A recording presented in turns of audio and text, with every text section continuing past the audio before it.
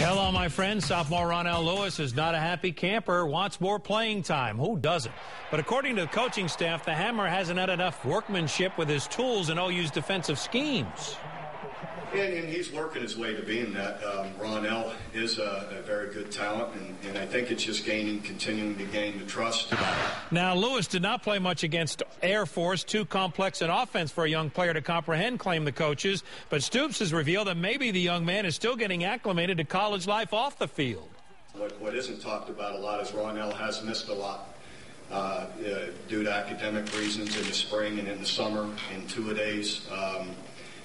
And due to an ankle injury. So some of that is still gaining the time on the field and practice and discipline in practice. And Cincinnati, OU's opponent this week, is fighting among themselves already, and Lewis will play more against this team that gives up a lot of sacks, whether it be middle linebacker, strong side linebacker, defensive end for Lewis. Stoops will still run multiple defenses, and Lewis better be ready.